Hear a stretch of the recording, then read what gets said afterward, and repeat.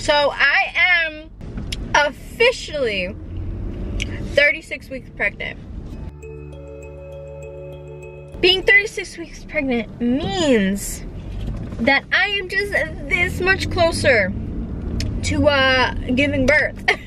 So my plan for the last couple of weeks before I give birth, I want to vlog the weeks because I feel like they're gonna be jam-packed with a bunch of pregnancy things, cleaning things, life things, doing things, and sharing things.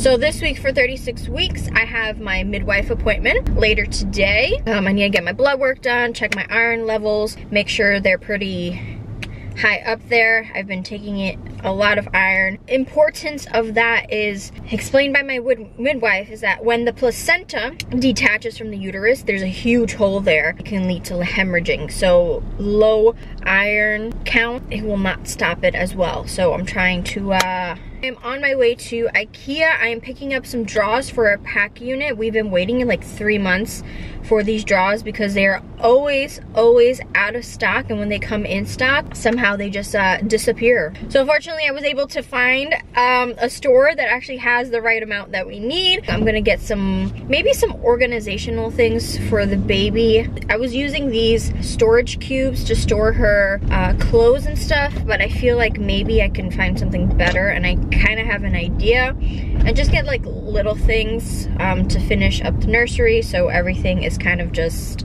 complete. 3 hours later. We're doing a quick IKEA haul before I put everything away.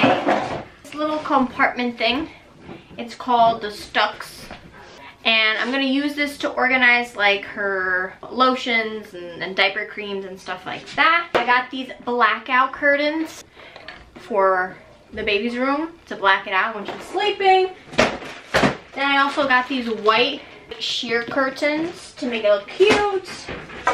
I got this picture ledge thing, but I'm gonna use this to put like her books and stuff next to the radiator, and I think that's gonna look really nice. I like the natural wood, that's the theme I'm going for.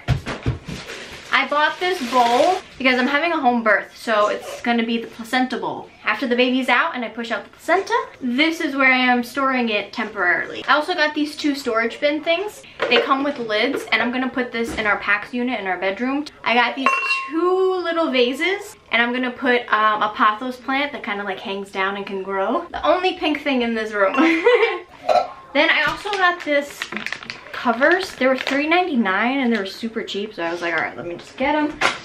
And then lastly, my favorite things in the whole entire world, storage containers. I'm gonna insert a picture of how it looks, and I think they're the best because we have a PAX unit. It fits there perfectly, it's out of the way, and I feel like they're better than the boxes. So then I also got a smaller one, and this is gonna be in our bedroom, and I'm gonna store like bed sheets and stuff like that.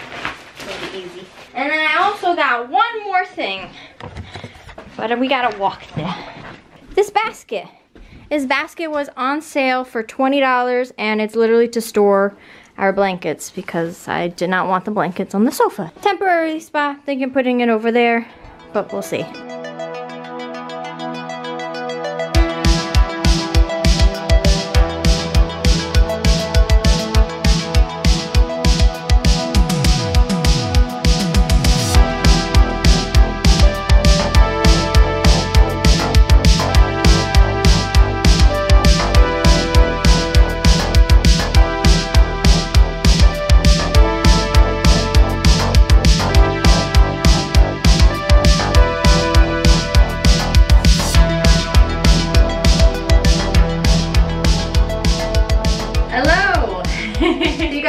The last clip of us just pretty much fully organizing this baby room, and I must say that this baby room is it organized fully? Is there some stuff? I mean, there's like little things I still have to do, like I have to still wash like the cloth diapers. I'm still getting in stuff from the registry. Still have to wash like the crib bed sheets and stuff like that. But majority of like the organization and whatnot for the shelving, for the drawers, it's ready to go, including the birth cart as well. I don't know if I mentioned this unless I'm just like repeating myself in every single clip, which I apologize, but I am having a home birth. It's gonna be in the baby's room. We'll see. It depends on the day. Anything can happen. Baby room is where I want her to start her life. I'm also gonna show you guys the birth cart from my midwife, things I had to order, and just everything that will be there for the day of the birth. I'm not going to a hospital, so when you're doing a home birth, majority of these things you have to get yourself. I'm also gonna show you guys the pool because we got a pool.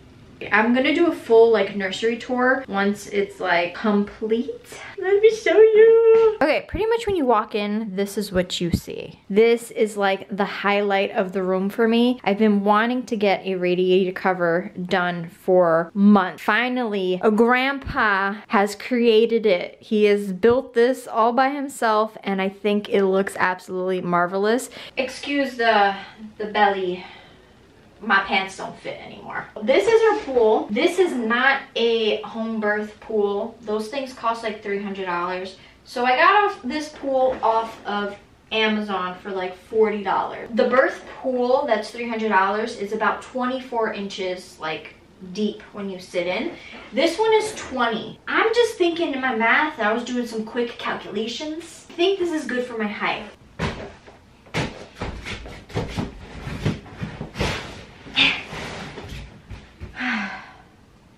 So, can you like imagine? Like, I can't even imagine myself. I'm gonna be here and it's gonna be like, it's happening, push.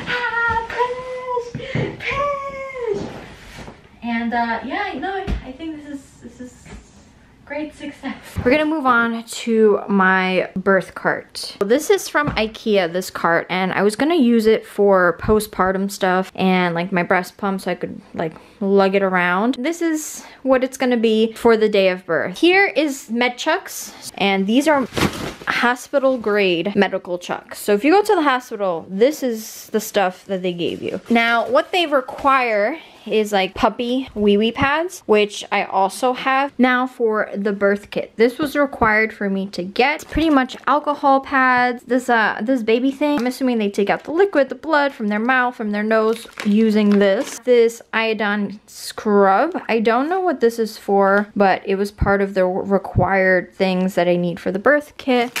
In this little baggie, we have the umbilical cord clamp. We also got some lubricating jelly. And now in this bag is pretty much my IV starter kit if it's needed. There's also a syringe that I had to get, gloves, sterile gloves, some gauze. That's about it for the things I needed to buy that was required for the birth kit for the midwife to use on me. Some other things that she needed was toilet paper in here, hydrogen peroxide. Up here, it's pretty much stuff that's for me and the baby. So paper towels for cleanup, baby wipes, this one's for me, this one's for the baby diapers, 2 different sizes, Muslim cloth, cute little onesies and clothing, coconut oil. This is to rub off that white stuff, I think it's called vernic, off of the baby eventually. Now this is After Ease. It's supposed to help with contractions after labor. I'm gonna try it. We will see.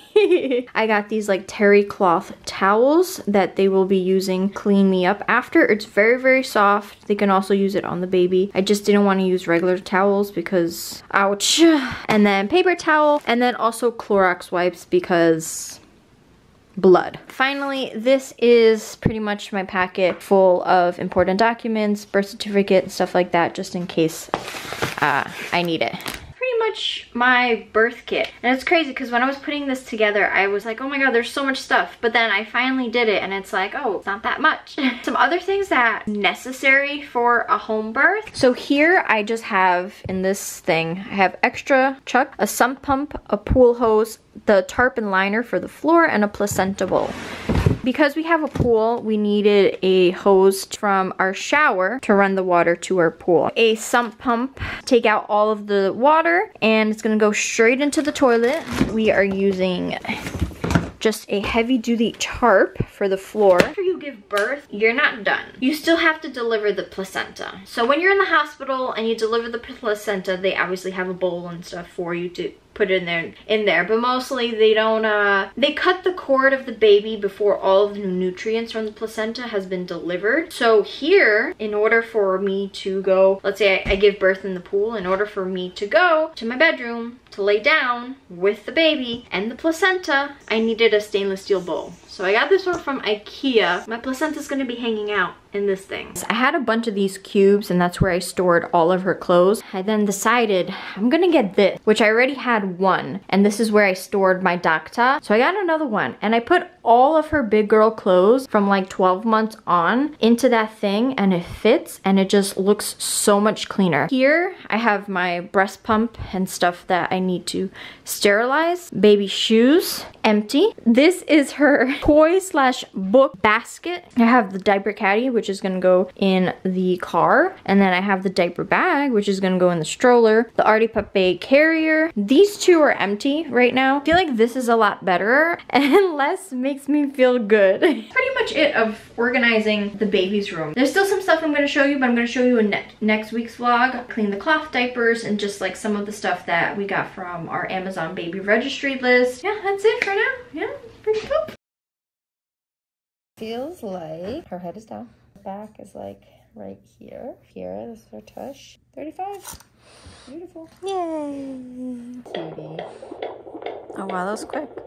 Yeah. Good morning. So it is obviously a new day. Whew, I'm out of breath and I'm chilling in my Mr. Comfy. Found a crib that I wanted from IKEA. It's never in stock on Facebook Marketplace, and they also included a mattress, and this mattress is sort of like the Newton mattress. It's called Naturepedic. It's breathable, it's waterproof. So they're including the mattress in the crib for $50. So it's an hour trip to get there, and we're gonna get a crib and a mattress for $50. Like, you can't beat that deal, right? And then kind of just enjoy the rest of the day. Before I got pregnant, to like the pandemic and stuff, like my social anxiety like was pretty high. So now that I'm pregnant, my social anxiety, I've been working on it. I've been doing breathing and laughing yoga to kind of like calm the nervous system down and whatnot, and it's been super helpful. But every time I go to like a store, my energy is just drained. A trick that I do now is I put in my AirPods and I put on a song that I really like, and I just replay that song till I leave the store. That definitely has helped me like relax more and just be aware of how I'm feeling.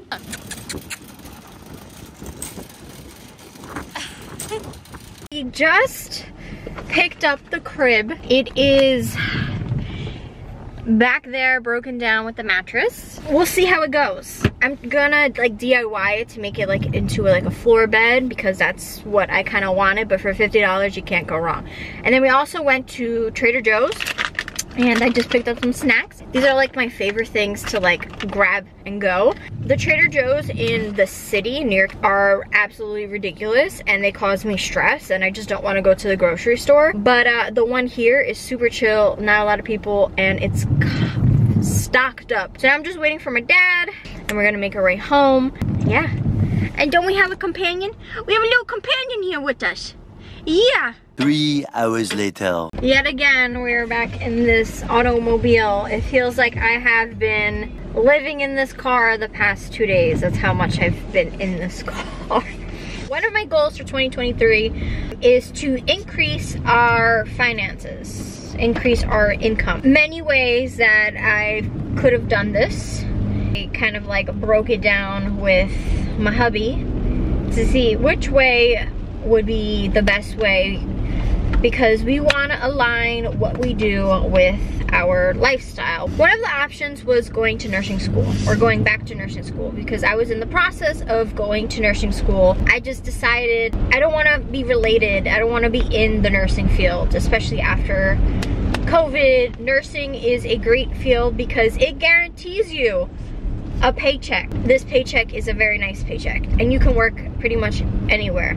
The next option was to get a 4-year degree and just kind of do whatever within the job I have now and kind of just like move up the ranks. And then we did some calculations of how long it's gonna take, and we're like, okay, let's skip that. We have been dabbling in real estate. I have decided that what I'm gonna do is really give 2023, commit to real estate in 2023. I can make like a whole video about this. Now that we have a kid involved, like I'm thinking about homeschooling, I'm just thinking about everything.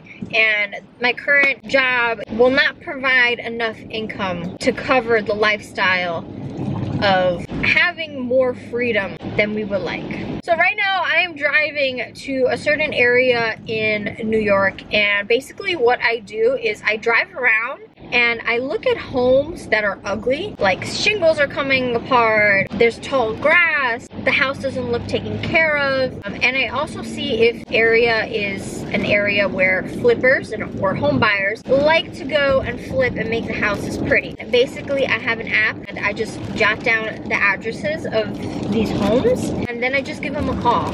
And I literally just ask, hey, are you interested in hearing an offer for your house, or do you want to sell your house? I started doing this in the beginning of December, and I've been quite consistent with doing this. I am absolutely petrified every time I call people. This is part of building my skill set. So it's a completely different skill set than from what I currently do in my job, or from what I am quote unquote good at. It's nerve-wracking, but at the same time it's exciting because I have friends that are in this industry and I see what they do.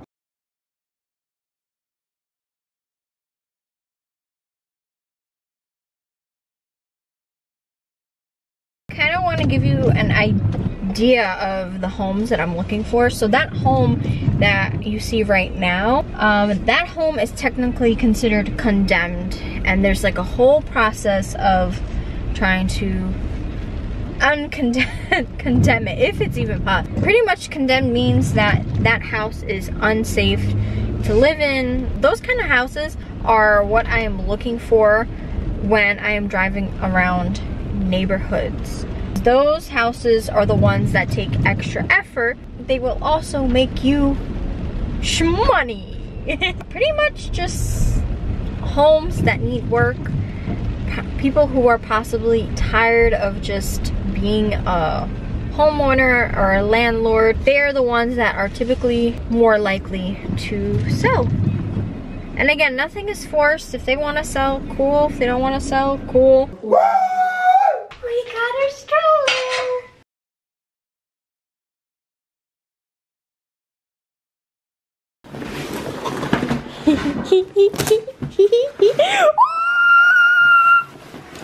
It's so pretty.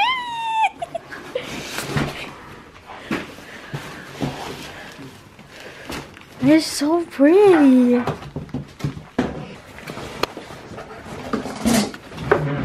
Oh, this one's already making herself right at home.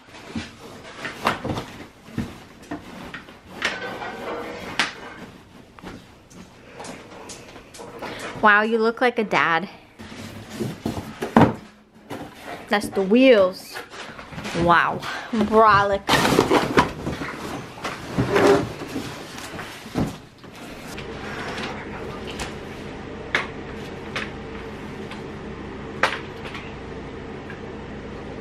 Wow. It's a car. These bars clip in all the way. Mm-hmm. Now you're good. Okay? Okay. This is all washable. Could unzip her. And now put the baby. Wow! So cute! Oh, there's a thing that has cover the sun. Wow! Wow, look at Anesthesia! Wow, Anesthesia! It sounds like a Rolls Royce. Rolls!